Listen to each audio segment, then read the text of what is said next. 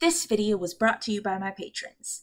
Thanks! So, back in 2020, when I made my Jojo Rabbit video, I quoted a Holocaust film scholar named Rich Brownstein about the prevalence of righteous Gentile films. The quote was from an article I found, but I did do a little research on the guy since it sounded like he was writing a book on Holocaust films, and that would be more comprehensive than Wikipedia. The book was not yet published at the time, so I went about my business. Then, by happenstance, this year, somebody sent that video to Mr. Rich Brownstein himself. He reached out to me, and now I'm going to interview him. And I know it's a heavy subject matter, but I am going to avoid using graphic footage, so it shouldn't be too visually upsetting. Also, stick around until after the interview for a little update on the channel. Hello, Rich Brownstein. Can you tell viewers a little bit about who you are and what you do? Hi, okay. Hello.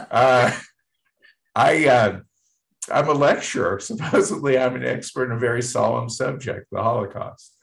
I lecture. I have lectured at Yad Vashem in Jerusalem, the World Center for Holocaust Remembrance, since 2014. And my specialty is Holocaust films and how to use them and the history of them. And I've written a lot of articles about Holocaust films and speak a lot about them. Oh yeah, I wrote a book. Funny, thanks for asking. You wrote a whole book. I have a whole book. Holocaust. Literally, cinema. You wrote the book on Holocaust cinema. I did. Just published. Just 2011, 2021, 400 films, 443. And of course, my greatest honor was that somebody sent me one of your videos and I ended up in your video. And I had no idea that you knew who I was, and I had no idea who you were, but it's been a wonderful journey since then. So now I was going to ask as well, how did you end up with the very specific expertise of Holocaust cinema? Like, how did this become your oeuvre? It was a backdoor thing. I've been studying the Holocaust since I was a kid, since I was, say, 15, 16 years old, and got really interested in it, and was on the board of the Oregon Holocaust Center when I was in my 20s, taught the Holocaust to a religious school, continued to learn about it, even when I went to Hollywood and had a company there. I was always learning about the Holocaust. And I moved to Israel. I sold my company, moved to Israel, and in 2003. And eventually I had a student who was on a gap year program. She was 18. And my cousin told me that she was taking a Jewish film course. And I asked her what the film was. And she said, Private Benjamin. And I was aghast because it's not a Jewish film. And so I went to the educational director of her program. And I told him, I will teach for free a class about Holocaust film. So the kids have an alternative to this silly other class. And so they accepted it. And so I was teaching a college course accredited by American Jewish University in Los Angeles, and developed the my entire method, the categories that I use, and reviewing films and how I feel about them. And then Yad Vashem saw my work and thought it was a wonderful thing for educators who come to Israel for 3 weeks, that they should have a class, an hour and a half class about what to do with films. So I then one day decided I would write a book. And fortunately, there was a pandemic, so I had time. Well, all right. Well, I think with that, let's get into the movies. And we're going to start with some of the worst movies made about the Holocaust. And we're going to make jokes about them because they're bad. So let's start with Getting Away with Murder. Getting Away with Murder was part of a spree that Dan Aykroyd was on in the 1990s, where he made, in in a 3-year period from 1994 to 1996, he made 13 films with an average IMDb rating of 5.3. And this was one of them. This film has Dan Aykroyd, who's an ethicist, and he finds out that there's an ex-Nazi, a retired Nazi, living in his American town. And that's played by Jack Lemmon from The Apartment. Jack Lemmon, the great Jack Lemmon, at the end of his career, defiled himself in this film by playing a Nazi who was bad at everything, a bad actor, a bad everything, bad German accent. Hello. I wonder if I might bother you for an easy favor. His daughter, with a bad German accent, is Lily Tomlin. Thank you. We are very pleased that so many of you showed up today. They say that Mr. Brownell is one of the top immigration lawyers in the country. And Dan Aykroyd goes to kill Jack Lemmon, believes it was the wrong person. He marries Lily Tomlin as some sort of to get the money and the thing back to where it should be to set the record straight. And then he finds out that he really wasn't. And the highlight is they're on their honeymoon, they're on a cruise or something. And she says with this horrible German accent, "So you kill the father and then you fornicate the daughter." You kill the father? No, Inga, please. And then you fornicate the daughter? No. It's just bad filmmaking all around. But there is a good thing about it, which is I then went to see who could have made this horrible movie. And the director of it was a guy who I'd never heard of. He was friends with Gary Marshall and Penny Marshall and that whole thing. And then I saw that he was the HR person in Big. Getting Away with Murder is a great film because it got me to see Big again. That's the best I can say about it. Next, let's talk about The Devil's Arithmetic. There was a book that was really well received. Yeah, from 1988 by Jane Yolen. Good. And people loved it. Yeah. And one person in particular who loved it more than anybody else was Benjamin Braddock, otherwise known as Dustin Hoffman. He bought the rights, executive produced with Mimi Rogers, this time travel. Okay, film. so I'm going to say, because you have a thing about the cheeseburger scene, I have a thing about the Wizard of Oz in that scene, because this movie took place in the 40s and Wizard of Oz is a movie from the 30s. And 39. Yeah, okay. And the book is even older than that. And I'm like, I don't know exactly about like film distribution in like Eastern Europe. In Poland. But like, I feel like they might know the Wizard of Oz at this point.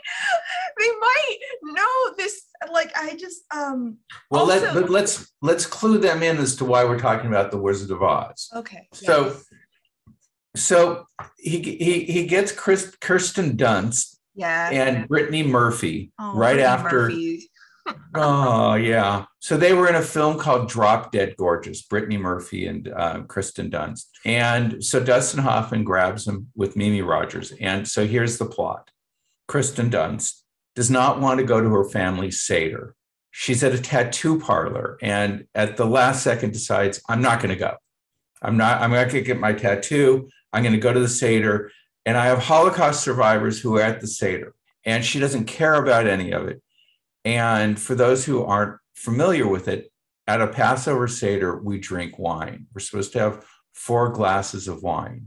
So there's a part in the Seder near the end after you're good and intoxicated where a child gets up and opens up the door for the prophet Elijah to come in and drink his cup of wine. Seder. Anyway. And he's going to bless the table and he's going to drink a bottle and everybody shakes the table so they can see him drinking it. And I know, my parents used to do that too. So she goes to open the door for Elijah and she walks into 1943 Poland. And then she just And experiences the entire Holocaust, basically. Like, she does, and everybody knows that she's there, and everybody knows she's from the future, and everybody. okay, so here's the thing: they don't know she's from the future. They keep going, "Oh, Hannah, you have such an imagination." She keeps saying things about the future, and everyone will be like, "Oh, that's so interesting. Please, this is fascinating. You're such a storyteller, Hannah." Such a storyteller. Tell us more about the future, Hannah, who hasn't been there. And then she starts to babble. And I just have to say, from a Holocaust standpoint, she's in a labor camp that they're trying to make ambiguous, like a death camp. Yeah. And so they're sitting around in the barracks, and she's trying to comfort these girls. And they say, "Tell us what'll happen in the future." And the first thing she says is, "Well, after the Holocaust, the Jews will go to America. What will they eat?" What will they eat? And then you go ahead. Well, first she tells them about pizza, and she has to explain the concept of pizza to them.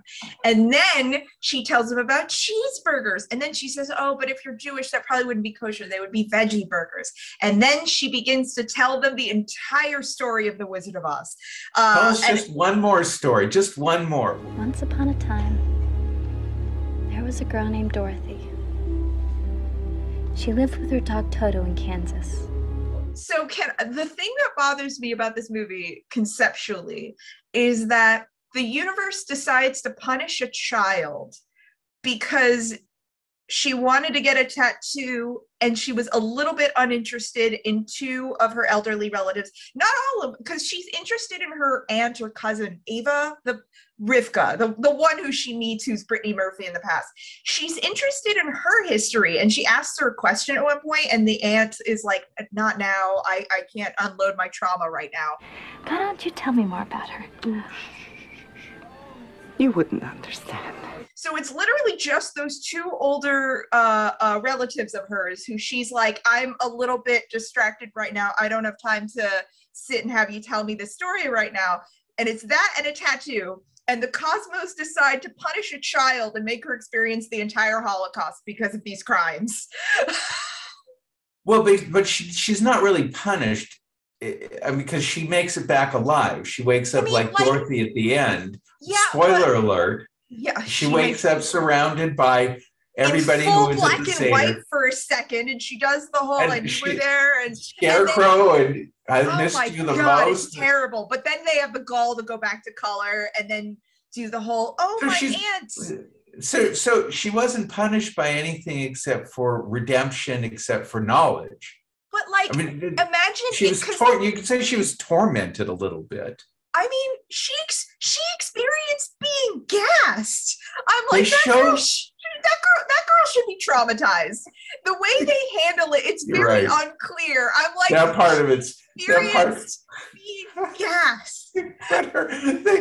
Dustin Hoffman makes an educational video about the Holocaust for young kids, and the penultimate scene is in a gas chamber with pellets dropping.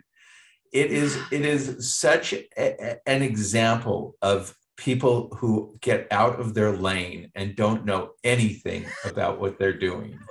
And I love Dustin Hoffman. At the end of the movie, they're singing Chagaya, and she's smiling, and I'm like, that girl should be a puddle. That girl is not okay. All you needed was to sit in a gas chamber, and I cannot, with the movie's sort of central thing of like being a little bit childish and not having a full attention span all the time. I'm like, because I remember being a child, I listened, but also sometimes I didn't. And it's just like, just basic levels of immaturity and considering getting a tattoo. But you keep focusing on the plot, and I keep focusing on the intent. I can't believe that thinking adults allowed this to happen. All right. Let's go to Forget Me Not, the Anne Frank story.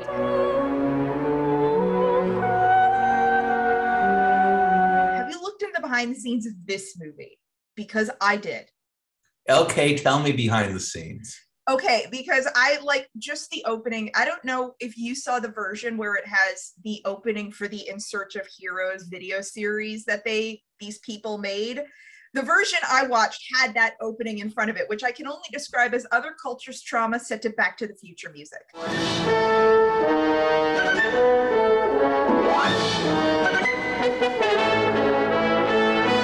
It was produced by Grace Products. The name Grace Products really gave a vibe. It's written and directed by Fred Holmes, whose filmography is mostly episodes of Barney. But it was made as part of this series they did called In Search of Heroes, which like they did like Harriet Tubman, but they also did like Buffalo Bill. They did one for Buffalo Bill. And then they also did one called The Pioneer Spirit about like a sports guy from Texas. So I was like, what is this? So I looked into these people. After making these quote films, these two, Greg Vaughn and Fred Holmes, ran Grace Products Company.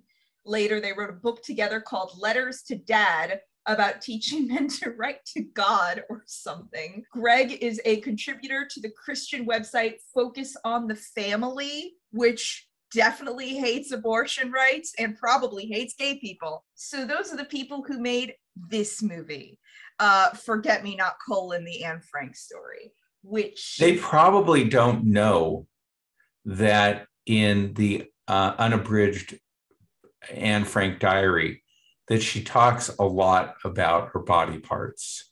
Yeah, they probably don't know. They probably listen. The Nazi with the Party City eye patch that was so big. I was kind of hoping it would get bigger in every scene with like an accent that is so baffling. It's barely even an accent. It's just occasionally an intonation. But he loves jam. It's his one weakness. I love jam. It's a weakness of mine, I'm afraid. Tell the nice folks what happens in this movie. Oh boy, okay. So a young man intrigued by neo-Nazism gets time traveled back to Anne Frank to learn that Jews are people. And by the way, intrigued, he has a swastika tattoo on his arm. I kept yelling intrigued while watching this movie. I watched it with a friend over Discord, and every now and again he would do something and I'd be like, intrigued, you say? Because like, yeah, intrigued. Swastika on his arm, intrigued. He like goes into faces a fake museum that's supposed to be the Simon Wiesenthal Center, but it was filmed in Plano, Texas. And I can't really imagine that the real Simon Wiesenthal Center would have displays that are this off-putting. I feel like this is just what white Gentiles feel like when they enter a museum about bigotry, because it's all like, you're a bigot. Prejudice,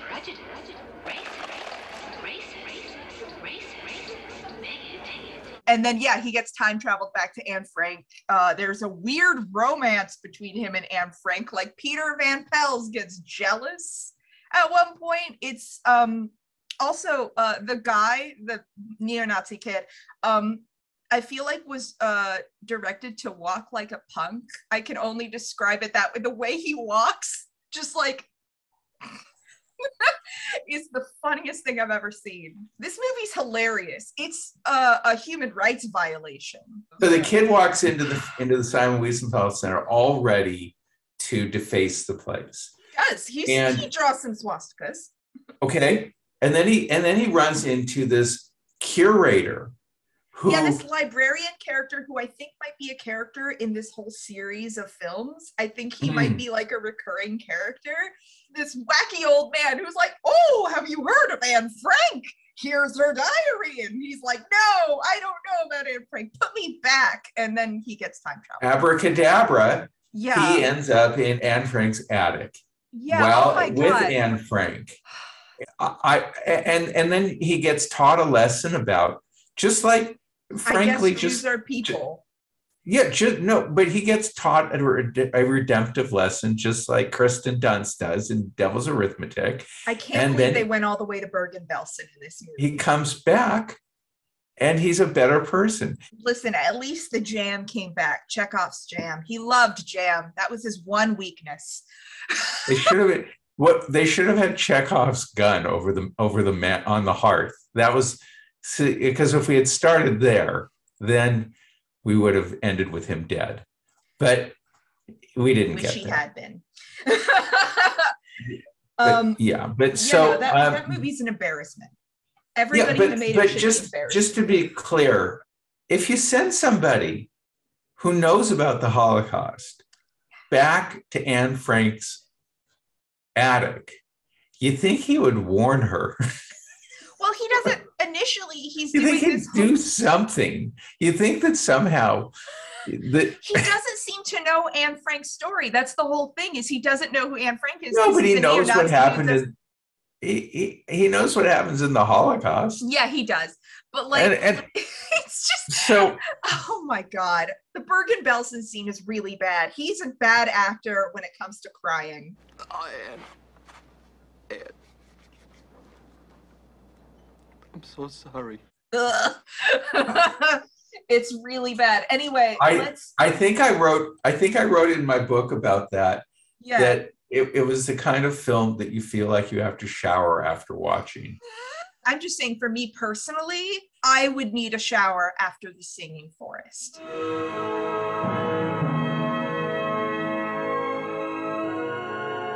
So, people ask me, what is the worst Holocaust film ever made? And I'm reticent to say it publicly because I don't want people to watch it because it is so hideous. It is hideous in every possible way. On a basic craft level, it's barely a movie. It makes the room look sophisticated. It does. There's nothing in it. Okay, so before we get deep into the plot, I have to tell you that I think there might be multiple edits of this movie circulating, because the one that I watched on Tubi was 1 hour and 9 minutes. But when I looked up a review of this movie, the length was listed as 90, and somewhere else said 1 hour and 12 minutes. I suspect that what got cut was probably some sex scenes, but I don't know. I'm wondering if maybe some parts of it made more sense if there was more movie that was cut. Because I didn't see a lot of the past stuff except for some very shaky cam nightmare sequences. Well, first of all, it's like cutting gangrene. So you're just. I was wondering if it. I'm sure it didn't make the movie better, but I was wondering if it made parts of it make more sense, because I felt like I was barely even able to follow what was happening at times. Like, so the plot of The Singing Forest is that this guy has been in touch with a psychic. He has a dead wife, don't worry about it, but like, he's been in touch with a psychic who says that he was alive during World War II. His past self was alive during World War II, apparently was a resistance fighter or something, and that he had a lover, a man, and then his daughter, who's named Destiny brought them together. I'm not over that. His daughter named Destiny has a fiance named Ben, I think, and Ben is apparently the reincarnation of the father's lover from World War II. And now I'm not male lover. Yeah. Now the part I'm not clear on, was one of them a Nazi? Because there are posters where one of them has a swastika armband, and the movie I watched, I genuinely couldn't figure out if one of them was a Nazi in the past. Well, let's read the IMDb summary. 2 lovers are killed during the Holocaust. One reincarnates first. I did not know that was a verb. He has a 22-year-old daughter who falls in love with who her father believes is his past life lover. And yeah, so they don't specify, but the poster has a man with a swastika armband. And I spent half the movie being like, was one of them a Nazi? Is one of them a Nazi? Is the poster stupid? As long as we're on IMDb lists this 2003 film, The Singing Forest, as 1 hour and 35 minutes. And its rating is 1.9 out of 10. And it has a Metacritic of 1%, which I'm sure is rounding up. And my what I have on my system, my copy of it is an hour 35. And in my book, I listed it 72 minutes. So it's a shit show, no matter how you look at it. There's the plot line that apparently Destiny is like the reincarnated ghost that of his wife's daughter. Like, his wife was apparently sexually assaulted. There's a scene of it. It's unclear if the husband assaulted her or if the husband rescued her from being assaulted, because again, this movie is incomprehensible. But this Destiny is like the ghost baby from that assault, apparently. The Wikipedia says the Singing Forest has a rare 0% rating on Rotten Tomatoes. Good. And is on their list of worst reviewed films. There's so many parts of this movie that are bizarre.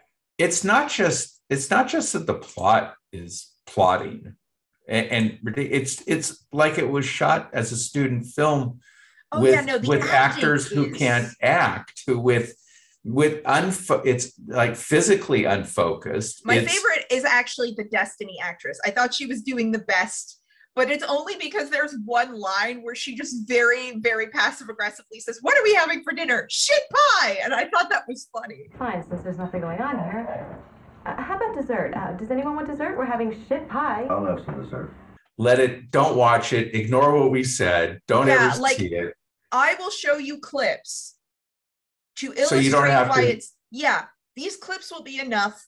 Don't watch it. The part that made me angriest was when they said the Jews got the pink triangles in the camps. I was like, this is basic shit. You're getting basic shit wrong. Like, I'm not even talking, because you get very particular in your book about some details of like tattoo stuff and like the numbering systems and things like that. Like, this is basic shit. The pink triangle was for arrested queer people during the Holocaust, and Jews got the yellow star. That's basic shit. I was enraged. I gotta say though, there was a Star Trek episode where you can't, if you look at this inside the box at this bright light thing, you'll go crazy. Don't do it. Don't look at this bright light. But that's this movie. Don't look at it. We look at it for you. Don't look. Looking at it's the Gom Jabbar, the put your hand in the pain box in Dune. We put our hand in the pain box from Dune, so you don't have to. We'll be scarred for life because we watched it for you. Not just us. My friend watched it with me because I needed somebody to scream with. I subjected my friend to this movie, and I feel so bad for them.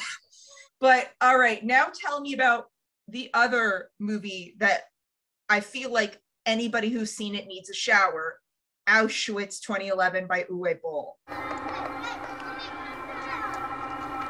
Well, you got the background on the dude, so you talk about him first. I just know he's one of those filmmakers like Neil Breen, like Tommy Wiseau. He's prolific, and his movies are horrendous. He makes bad movies, and I've not sat through a whole movie by him, but I know him. He's infamous and makes bad movies. So I turned on that trailer you sent me, and he says, "Hello, I'm Uwe Boll," and I went, "Ah!" It's out, and it's called Auschwitz, and you've now shown me clips that are horrendous. But apparently, you sat through this whole movie, so. Yeah, I don't comment on movies without going through the whole thing. From a production standpoint, he starts it with kids, asks them in German, asks them questions about what they know about the Holocaust and about Auschwitz. And then he goes through a history. Then he reenacts the creation of Auschwitz, and then he reenacts the actual use of it. It's really graphic. Just the clips that I saw, like if we show anything from it, I'm going to have to blur a lot because it is insanely graphic for how like and very exploitatively so, like not the purposeful kind where like we're being thoughtful here. It's just shock value. Bad exploitively, not good exploitatively. Although I don't know what good I don't know, but people could be purposeful about showing that imagery, and then sometimes. Yeah, but being exploitative in an artful way is just called being Andy Warhol. I mean, you're not. There's a purpose to what he does. Yeah. To what Andy Warhol did, he was poking fun at that exploitativeness. Yeah. In this case, this guy, Hugh Boll, your buddy, he has 20. Count them, 20 films that each are below a rating of 4 on IMDb. Who's funding this guy? How does he? He might just be independently wealthy. He's made 31 feature films. He might just be independently wealthy, and nobody's been able to stop him yet. I don't know. But I have to say this. Like Dustin Hoffman, he was trying to do something. They always are. He was really, really trying to help. I don't look at it as I look at the Singing Forest, which was just plain grotesque in how it was trying to leverage, co-opt the story of the Holocaust. At least of the 3 films, The Devil's Arithmetic and The Singing Forest, and of all the films, of all the bad films, he's trying to make an almost documentary, it sounds like. Yeah, he's trying to. And I'll also say that more than a dozen films have been made which have documentary footage, Holocaust films that have documentary footage and reenactments, and only one of them ever worked. It's very that Anne hard Frank film that you like, right? Right, my daughter Anne Frank. Yeah. But in this case, he doesn't even sniff it. But still, he tried, and at the end of it, he goes back and tries to clean it up too with these kids. But the fact that you are super duper graphic in a Holocaust film, if there was ever a question about whether or not, as graphic as you are, correlates to authenticity or to quality, this puts it to rest. And the corollary to that is Schindler's List.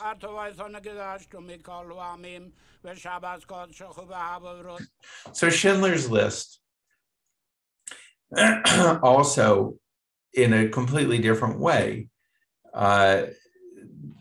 he's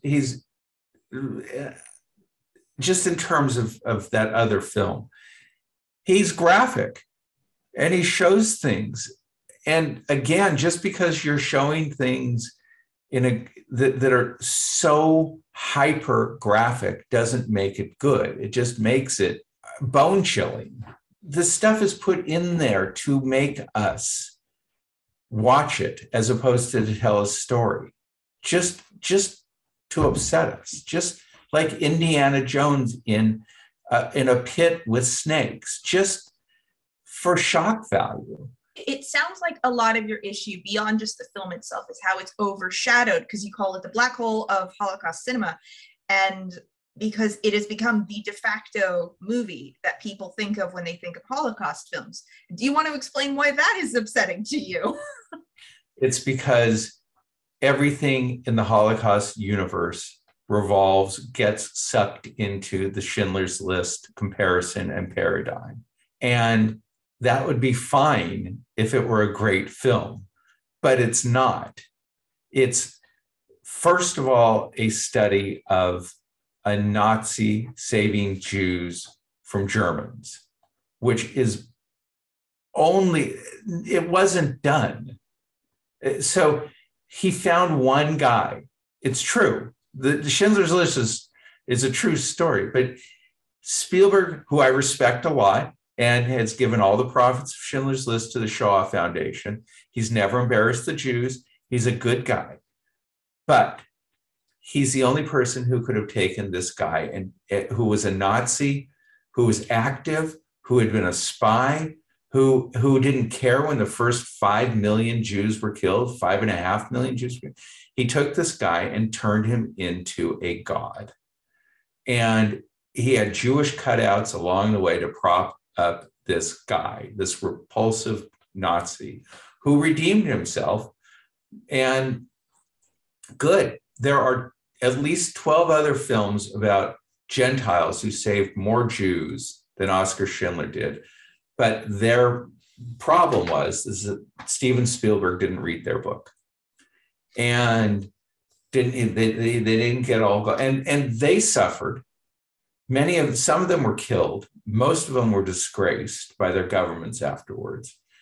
So that's the first thing. Claude Lanzmann, who made the great Holocaust documentary called Shoah, said, what he's done is turn the Holocaust on its ear to make it about this German. And as Stanley Kubrick said, who was trying to make a Holocaust film at the same time, Aryan Papers, which was never made, he said the Holocaust was about 6 million Jews dying, not about 600 Jews being saved, which, it was 1,100 Jews in Schindler's List. But anyway, the other issues I have with Schindler's List are that part of what we judge when we review films is the economy with which they tell a story. And Schindler's List is an 1.5-hour story, which he schleps out for 3.25 hours. It wasn't a more complicated story than any other, except that he made it more complicated. I also, there's a shower scene, a shower fake out scene. Yes, I'll talk about this. And he takes these Jews off a train who would have no idea what gas chambers are, would have no idea how they're going to die. Maybe they know they're going to die. Puts 1,000 of them in a room. Apparently, they all knew by the time they got in that room that those shower heads may be delivering gas, which they didn't. The gas chambers had shower heads, but the gas didn't come out of the shower heads. And these people were not in a gas chamber. You can see pictures of gas chambers and you can see what they had in Schindler's List. And it's not the same because the shower rooms were shower rooms. They weren't dual purpose. And so here you have 70 seconds of the audience. They can't believe they're about to see these people gassed. It's a scare film moment. It's a scare, yeah. Wes Craven. It's a Wes Craven scene. It is, I believe, I don't remember if you said this, but it was like the equivalent of basically going boo during a Holocaust film. Like it's that equivalent. No, but I'll steal it. The scene at the end, as he's standing over, his shadow is over the grave of Oskar Schindler, and we have the fourth wall with the people who they portrayed or their family members, which is the most tear-jerking scene. This is the craft is not the problem. He is a very talented filmmaker. The craft is the problem. Well, it's how the craft so is talented. Used. He's so talented that he had this bad witch has used his intense powers to make something that makes everybody think that it is the bomb, and it's not. It's just, I hate it as much as you do, but I definitely understand your viewpoints. I don't hate it. I don't think that anything in it is malicious. I don't think that anything in it is, for the most part, aside from the shower scene, historically incorrect. He certainly had the best intentions. There are films that I hate. I hate every film that we've mentioned up to now. And this film, I just think, since it is essentially the standard bearer for the genre, Yeah. It's unfortunate that it couldn't have been a better film. Anyway, go see it. Enjoy yourself. That's a movie you can watch. I just think you should watch some other ones while you're at it. I think you should have some perspective about it. Yeah. That's all I'm saying. Yeah. And again, God bless him. The testimonies of tens of thousands of Holocaust survivors were made possible by his generous gifts. And I also should say that he's been very supportive of the gray zone, which we'll talk about. Well, next, let's knock out why The Boy in the Striped Pajamas is a bad movie.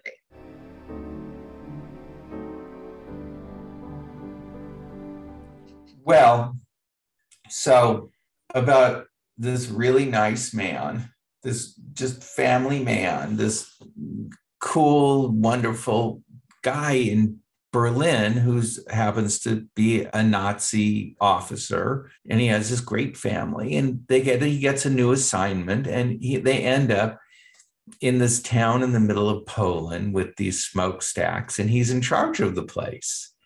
And his mother-in-law knows what he's doing, or his mother.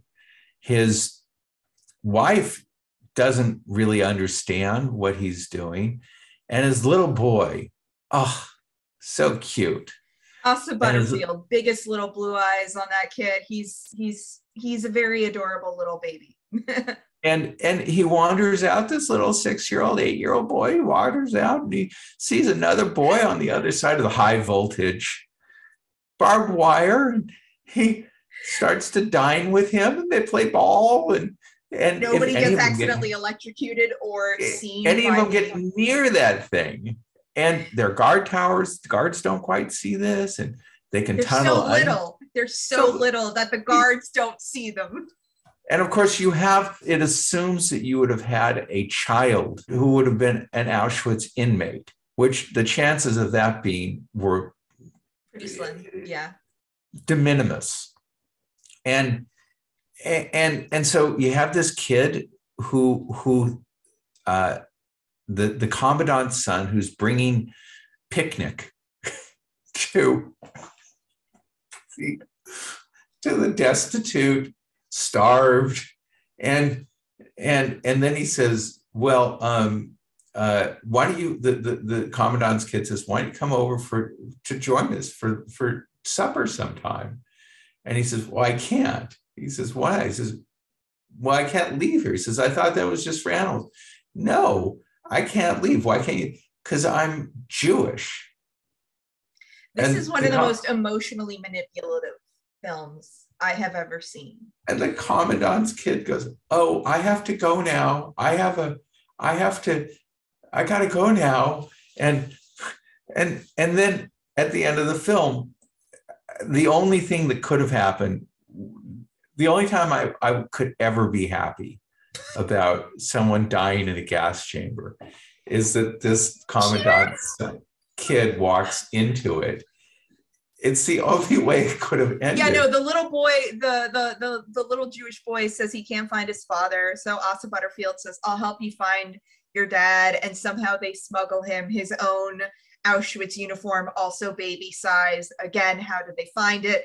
But then the two of them basically wander in the gas chamber. They just happen in. They do. They just sort of stumble into it and die. And then his mother suddenly realizes, oh my God, you've been running a death camp. And there's like the smokestack. You see the smoke, and she's like, Vera Farmiga, just like, oh my goodness gracious me. It's a very bad movie. I love the actor who plays the commandant, David. He's a treasure. Asa Butterfield is a good actor too. He's great in Hugo and Sex Education. Like, all of these are talented actors. These are unlike The Singing Forest. These are real movies. So all of the actors are talented. That's not the problem. And the production is beautiful. Yeah. But just the mechanics of the whole thing of thinking that the Zondo commander would just like walk this kid in, and that the Jewish kid thinks that this other boy is going to be able to help him find his father, who he wouldn't know what he looks like. I mean, how's he going to help find his father? I'm more concerned about how Asa Butterfield thinks he's going to help find his dad. I'm like, little kid logic is a thing of its own. But how does Asa Butterfield think he's going to help find this kid's dad? Because he knows he doesn't know what he looks like. The thing about the film that's so disheartening is that so many people love it.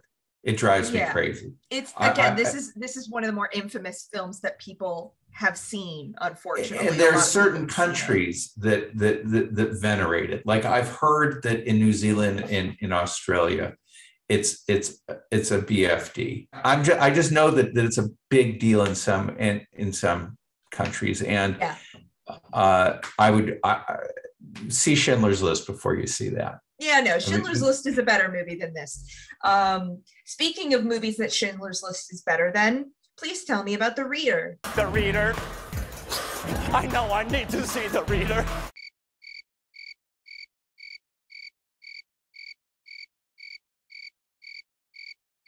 The Reader is a curious idea about payment and about skills. Here you have Kate Winslet at her most ravishing, playing an East German woman 10 years after the war who is illiterate.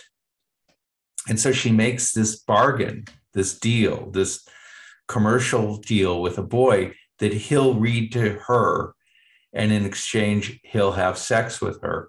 The commerce part of it, I didn't get. Yeah, it does seem like she's getting all of the bonuses, really, from this situation. Yeah, he was, yeah. And then we find out that this East German woman was a Nazi guard who put 300 Jews in a barn, burned it down.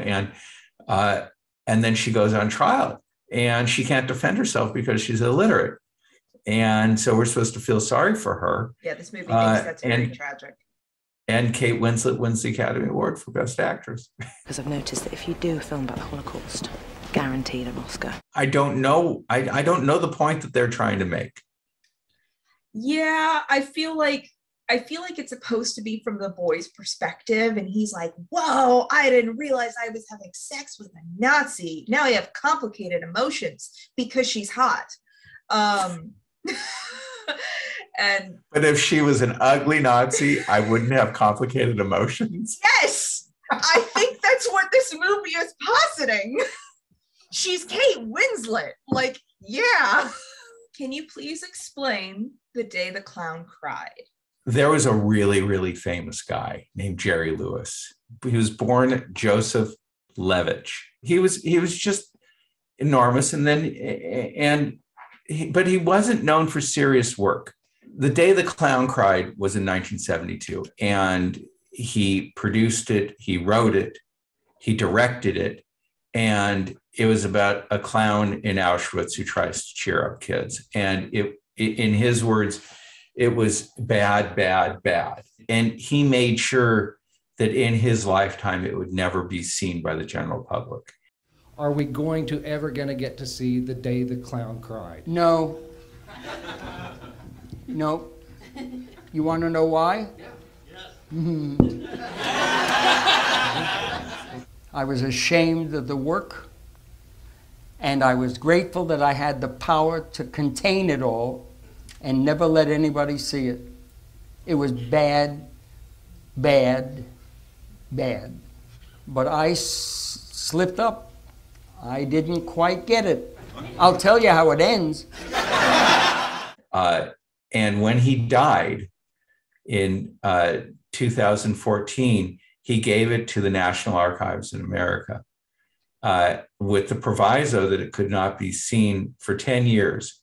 So in 2024, we all get to see this film, this infamous film where Jerry Lewis makes a fool of himself in Auschwitz. And you can go onto YouTube and you can see clips of it. You can see things of it. You can see what he's trying to do. there's a Holocaust film that was made many years later called The Last Butterfly, which I highly recommend, which is very similar to it, where the Nazis take an actor, a clown, a performer, and they get him to go to Theresienstadt, a fake model a concentration camp that was the Germans used to fake out the Red Cross by pretending that the Jews were well taken care of. And so they forced him to do a performance with these kids for the Red Cross. And then afterwards, he goes off with them to their death and to Treblinka. And so whether or not The Last Butterfly could have been made without the aborted The Day the Clown Cried, I don't know. But just as allegorically to be able to compare two films that had the same intention, and one was able to do it and one wasn't. This is a great example of it.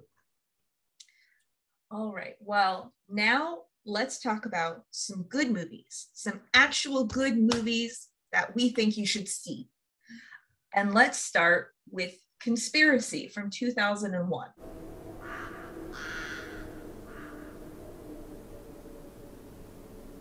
So the Germans had a meeting in Wannsee, a suburb of Berlin, and it was in 1942. It was called by Heydrich, who was 2 steps below Hitler, and by his assistant Eichmann. Most people think that the Wannsee Conference was about the decision to build Auschwitz and for the final solution. It's not true. The Wannsee Conference was about these people at the top consolidating power and having the leaders of the military, the judiciary, the political Nazis, and the industry all in a room and say to them, we're doing it, it's going to be done, and either you're going to be helping us do this and you're not going to give us any problems, or you're going to be on the next train. And there's a lot about the mechanics of it, because they're already doing it. So there's a lot about the exact mechanics of how they're going to solve the Jewish problem. The conference itself was about an hour and a half, which is the length of the movie. And it stars Kenneth Branagh and Stanley Tucci and Colin Firth. And their performances are impeccable. And it apparently started a life along that they've had a bromance ever since. Oh, that's amazing. I've seen them interviewed and they say, oh, we worked on this Nazi thing together. But the most stark thing about the film, the reason it is such a potent film, is because it's so clinical in the approach to what they're doing. They call it evacuations. They're all talking in code all the time. So like they're not saying we're going to murder 6 million Jews. They're saying we're going to evacuate, and they're like going through the numbers of like the different populations that like they have to dispose of. They have to evacuate them. It's very calculated. That you could do all this without any of the tricks. They went to the original place. They shot it there. They didn't screw around.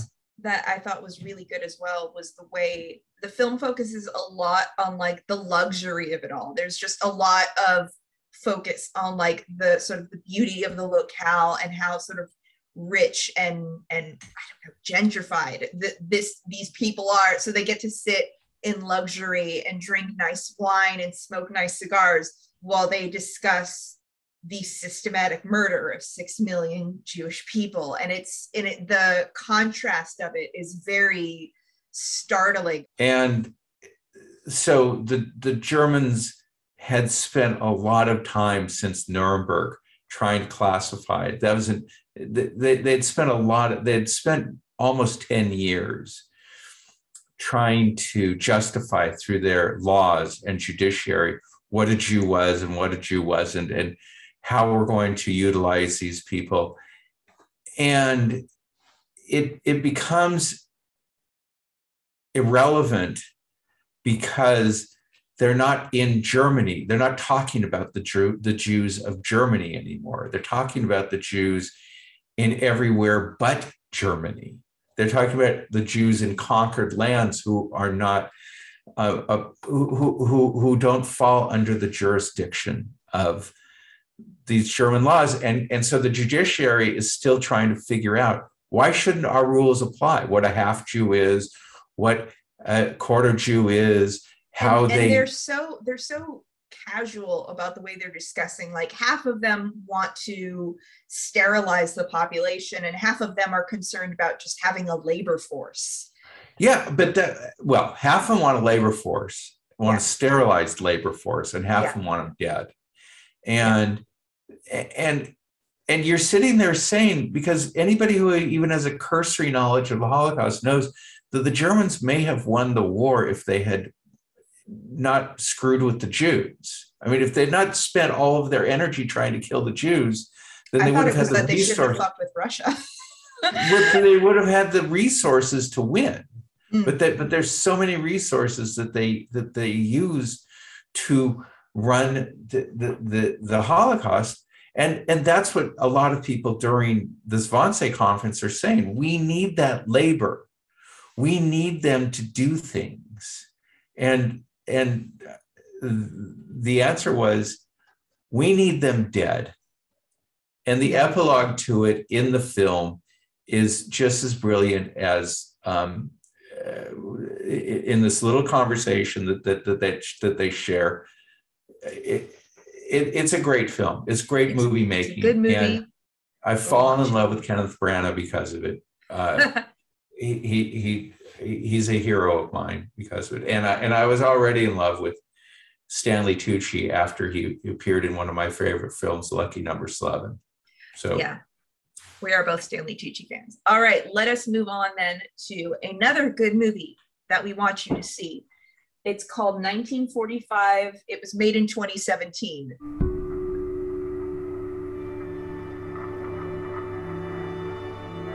Now, can you give us a summary of 1945? I sure can. A serious movie. We're being serious now. Very serious movie. So just after the war, in a Hungarian town, two Jews who lived there get off a train, return from the camps with a trunk filled with something that we don't know, filled with a MacGuffin. We don't know what it is, and we don't care. The town is centered on this pharmacy that the Jews used to own. And everybody thinks that the Jews are coming back to reclaim their property.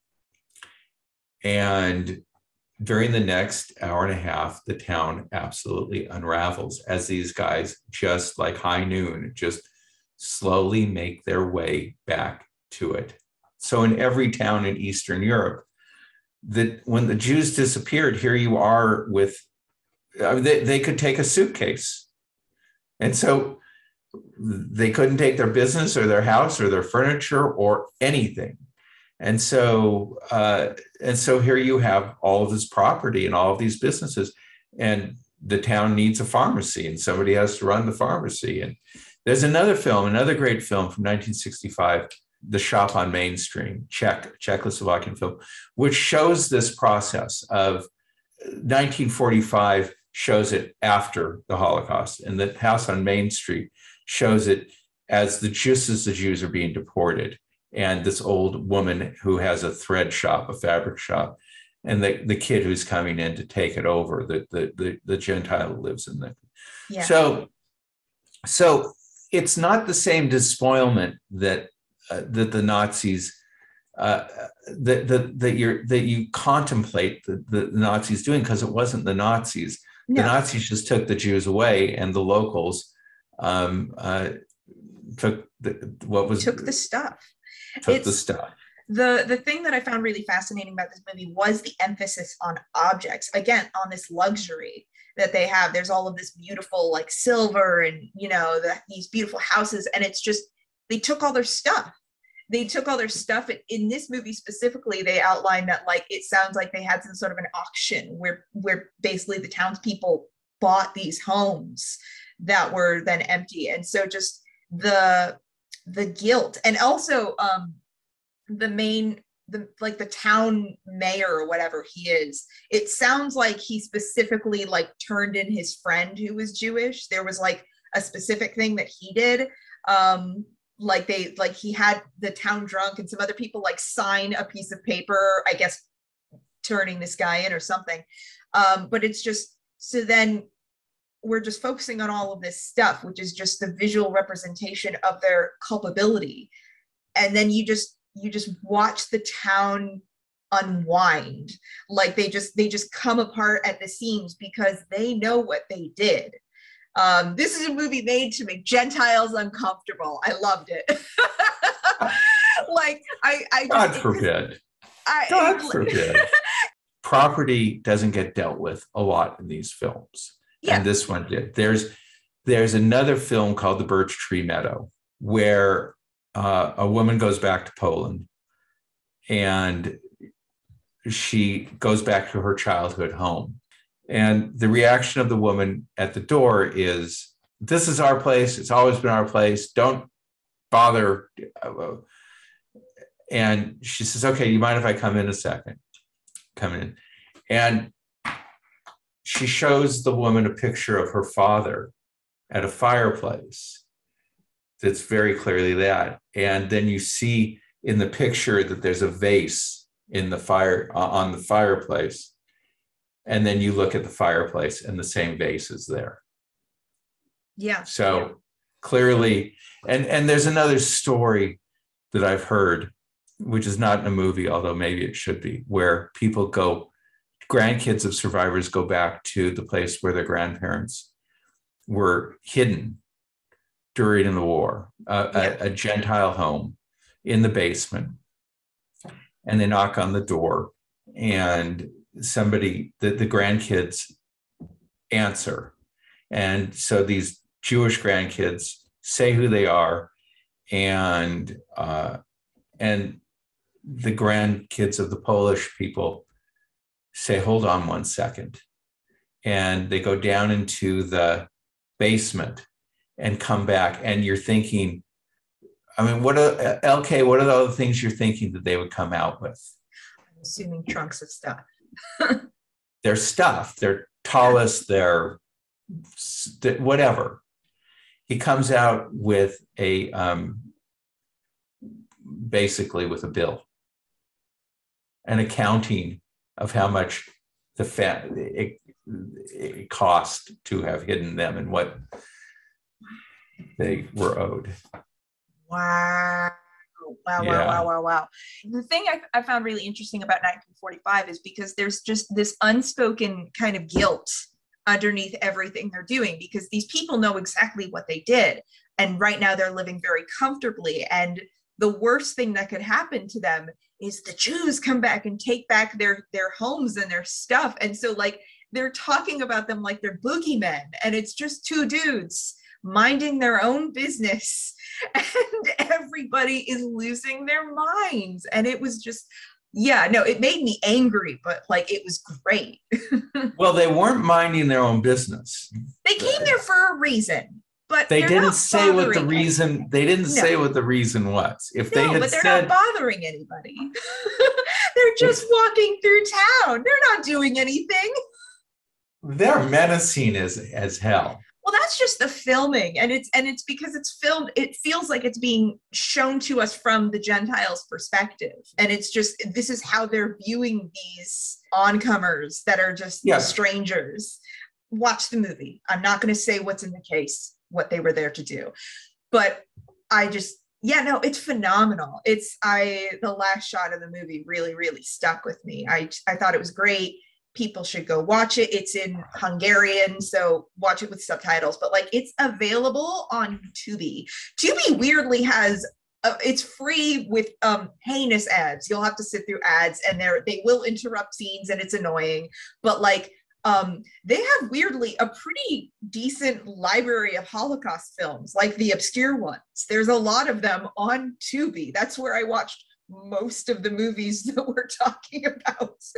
Okay. Yeah, I'm just, fun fact, I didn't know this, but I learned this in the process of making this movie. You know what else is on Tubi?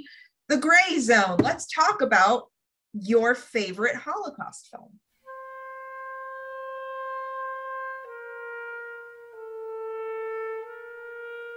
All right, now let's talk about what I consider to be the greatest Holocaust film ever made, which I should differentiate from being my favorite Holocaust film. Oh, really? Do you have Yes. a different favorite? Or do you just not do favorites? Oh, I totally do favorites, except with my kids. Look, I can't watch The Gray Zone every day. No. Well, I can't can you watch watch any of these? Like, are any of these movies that you're just going to put on for a casual sit? Did you see This Must Be the Place? No, I did not get to that one. But is that one your favorite? It's one of them. The Birch Tree Meadow may be the one about this woman who goes back. Harold and Maude very well could be. But The Gray Zone is the greatest narrative Holocaust film, in your opinion. Ever made. Yes. Right. By far. Right. We don't kill people. We don't? We put them in the rooms, walk them in and strip them. Look them in the face and say it's safe. What the hell is that? So in Auschwitz, Birkenau, and Birkenau was part of Auschwitz. It was the part where most of the killing was done. It was the death factory part. There were groups of workers called Sando Commando who manned the entire crematorium operation. They were Jews who were given 12 weeks to live extra to lead the other Jews into the undressing rooms, into the gas chamber, take them out afterwards, harvest their the gold in their hair, burn them, and for doing all of that, they got to eat better and they got to sleep better. Do you want to look anyone in the face if any of your family's even alive? What you've done for a little more life. For vodka and bed linens. And none of them were ever allowed to escape. Like, other people could escape from Auschwitz who hadn't seen the process, and they wouldn't be necessarily tracked down. But if any Sando Commando escaped, that was a big deal because they knew exactly what happened there. And they could tell people. You live to tell. You're not going to live. You won't make it to the Vistula. Others have made it. Others from the camp, not from the commandos. They'll give up on someone from Buna or the camp, but not anyone who's been inside the crematorium.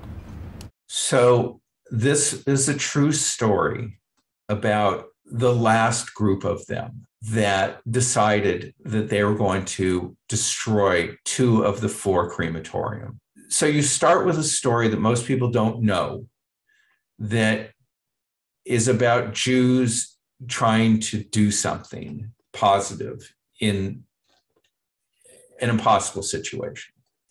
And then you have all of the things that are required to take a good story and make it into a great film. So the film was directed by Tim Blake Nelson, who written by him too. Written by him, edited by him. I didn't know he also, apparently it's based off a play of same name that he did first.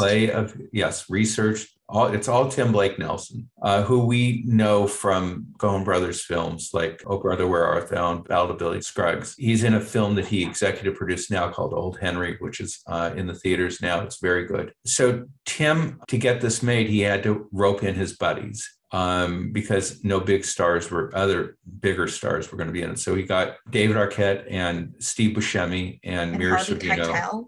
Well, so Harvey Keitel came in, but he also came in as a producer. He wasn't just along for the ride. But there are guys who were in, you'd recognize if a lot of the people from other things. Yeah, Natasha Lyonne from Russian Doll. She's in this. And Mira Sorvino. Yes. Paul Sorvino's daughter. So Tim then had learned all of the lessons from other Holocaust films. Don't put in crappy music. Don't put in music at all. No violins, none of this stuff. Just hear what's going on around you. the dialogue is as if it had been written by David Mamet. Yeah, it's very overlapping, very stagey, which makes sense given its origins. And on several levels. They're saying more than one thing at once, and we hear them all. Our group is happy to remain here. Happy? This is where we would like to remain. Why kill us now? We're the best commando you've had. Did I say kill? We both know what we're saying. So I'm a liar. You're what you are. It's paced perfectly. It's edited perfectly. I really love the cinematography, the choice of what's being shown. It is like surgically precise. Just the emphasis on the smokestacks of the crematorium. At all times, you're like always seeing the smoke, but sometimes it will just focus on the smokestacks, and you know what is coming out of that. And there's a lot of like also just like scenes of them like shoveling ash that like we know what that is. There's I think only one scene inside the gas chamber that's pretty brief, but like mostly you're seeing the before and after. Steven Spielberg was making a movie called Minority Report, and Tim Blake Nelson was an actor in Minority Report and friends with Steven Spielberg. He was acting it while he was editing The Gray Zone. And Tim Blake Nelson asked Steven Spielberg to look at the film. And Spielberg came back over the weekend and he said, I love this film and I want to distribute this film through DreamWorks. So Tim Blake Nelson thought that was wonderful. And Steven Spielberg took it to DreamWorks, and DreamWorks said, no, we do not do small films. This is a 400 theater film. We do 3,000 theaters. And for better or worse, this film is always going to be compared to Schindler's List. So it was distributed by other people. But I'm reminded of this because if you recall, there's a scene where a woman is screaming, uncontrollably screaming. And finally, a Nazi comes and just shoots her in the face, and she falls. And Spielberg said to Tim, because this is before digital effects, how did you get that shot? How were you able to get that? And he said, there was a person off screen with a pea shooter and dye, and was able to just right on there. Oh my God. That's ridiculous. And the other great story is that Tim Blake Nelson took his son to the camps to tour to Birkenau, and for those who haven't been there, there's a gift shop, and it's by the parking lot. When I went there, I was so aghast by it that there's an article you can read that I wrote called "My Trip to Poland," where I show pictures of the matching refrigerator. Oh my God. The matching refrigerator magnets, Auschwitz, Birkenau, if you can believe that they're selling this there. Nonetheless, Tim goes into the gift shop and he points up to the shelf and he says, next to Schindler's List, that there's the Gray Zone. And the clerk there says it's the greatest Holocaust film ever made. Aww. And Tim didn't say it was his. He just walked out. Aww. And when I was interviewing him about this, he said, it's off the record. I said, there's no way this is off the record. This is such a great story. It's on the record. He said, okay, but it doesn't sound very much. I said, yeah, but it happened. And you made this great film. So I was going to ask, how did you find this film? Did you like know about it when it was coming out, or did you find it after the fact? How did you find The Gray Zone? Well, nobody really knew about it because it came out the weekend of 9/11. And Came out it got September lost. 13th, 2001. It really got, but it really came out. It was really September 11th. Like he was supposed to have, he was at the Toronto Film Festival. He was supposed to have breakfast with Roger Ebert. And I mean, it was really, and Ebert, by the way, loved the film. Yeah. Loved it. Reviewed it more than once and put it in his best pictures. When I started teaching about Holocaust films, I got a list of every film that could ever conceivably be a Holocaust film, and I watched it. And so this was just on a long list of movies. I bought DVDs of every Holocaust film that could conceivably be considered a Holocaust film. And sometimes 90% of the time you're sitting there going, when is this going to end? And 10% of the time you're saying, how could I ever have not known about this? Yeah, this is so great. I was so angry, like just that I had never heard of this movie before, because it is really, really good. It is definitely up there for movies I am going to recommend to people. I may or may not make a video about it. I don't know. I'm still deciding. I'm getting the DVD. I will listen to that cast creator commentary that's on the DVD. I'm very excited to get that.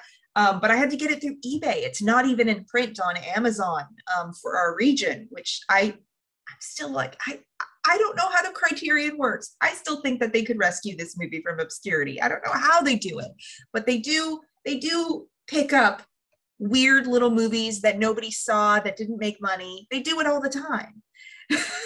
I'll make sure to let Tim Blake Nelson know that. I'm just saying, there's a suggestions email. People can bother them. The other point I was going to make was in October, I wrote an article and a long interview about this for the JTA. And it was one of the top most read articles last year. So for those who want to know more about it, first watch the movie and then read the interview, because LK, what else do you want to talk about? I think that this might be the end of it. Do you want to just once again remind people about your book? Why don't you remind them about my book, because you're the one who's reading it, so you're more objective than I am. I mean, I will say I don't agree with all of your opinions, but I do think that it's a really interesting area of scholarship, and there's definitely a lot that I learned while reading it. So yeah, you wrote a book about 400 plus Holocaust films, Rich Brownstein, Holocaust cinema.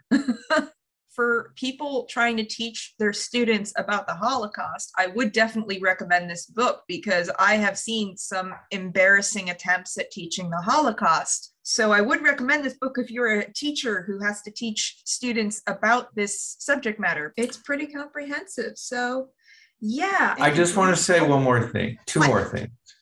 First, you do a great job, and I love your style. You are talent.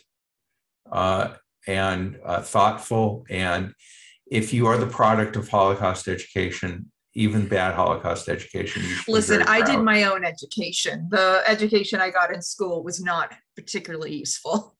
You are a gem. You are absolutely a gem, and your video about Jojo Rabbit was tremendous. Even though I don't like Jojo Rabbit, so thoughtful, as I wrote to you originally, and so beautifully made. And it makes me feel secure knowing that people like you are out there and care about this. So that's the first thing. The second thing is self-serving. If you want to find me, you can go to holocaustfilms.com. And you can see everything you want to know about my book, and interviews that I've done and written, and mailing address, email, and there you are. Okay. So I couldn't figure out a chill way to end that interview. Whee! But thank you, Rich, for taking the time. It was great. For my viewers, go watch The Gray Zone. It's easy to find digitally, at least, and it's good.